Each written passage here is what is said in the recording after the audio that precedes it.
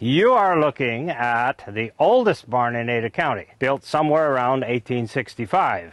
And it could well be the oldest barn in Idaho that's still standing. They call Frank Eld the Barn Whisperer. I listened to this barn and I said, there's a story here. When Frank started restoring this historic barn 4 years ago, he found clues. There's no doubt about that's where his inspiration came from, because that's what he knew. Like square nails. Round ones didn't get invented until 1890. The giant beams and posts inside weren't how people built barns in Idaho. The coup de grace was, I found his axe in the barn. Now, a broad axe only has one purpose, and that is to hew beams. When he finished hewing those beams, put it up on a beam, and it stayed there for 150 years until yours truly, the Barn Whisperer, walked in and said, hey, there's a story here. Frank determined that Philip Schick built this barn New York style, where he came from. So I knew. And that's just one story of so many that will be on display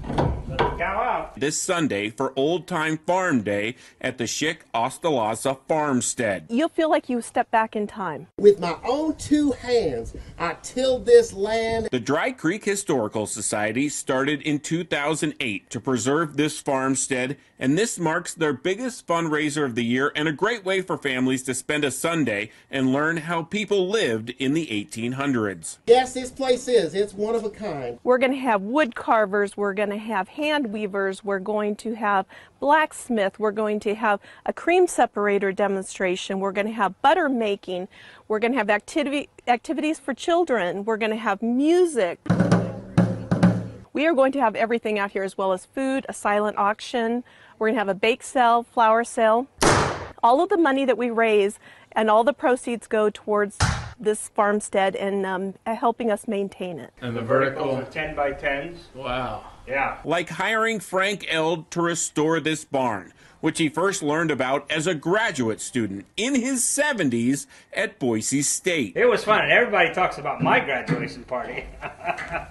The Barn Whisperer earned a Master's of Applied Historical Research last year, showing us it's never too late to learn something new and continue a life of passion. So my whole life has been involved with doing restoration of buildings, and it's what I enjoy. I love it. Steve Dent, Idaho News 6.